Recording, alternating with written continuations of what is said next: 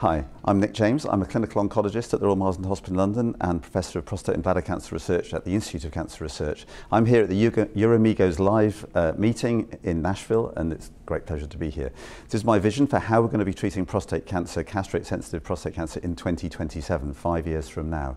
So I think we're going to be dividing the disease up into synchronous and metachronous disease and into patients that we can treat with metastasis-directed therapy and the rest. So kind of high volume and low volume, but with a twist, because I don't think you can really saber bulky lymph nodes, for example. I think if we think about it in these four boxes, the left-hand top box, as it were, the metachronous patients that we can deliver metastasis-directed therapy, I think we will be giving short-term hormone therapy, PET-directed SABR, MDT, and intermittent hormone therapy. So I think these patients can be de-escalated.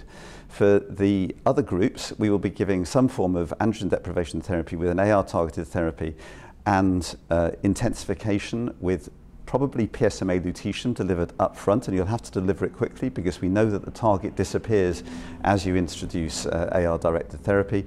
We will be testing patients for various biomarkers, and I think the one that will have made it to actual clinical practice by 2027 we'll be doing BRCA testing, and we'll be offering them PARP maintenance if they are appropriately HR mutant, and I think that's going to be largely BRCA1 and BRCA2 that are going to drive that.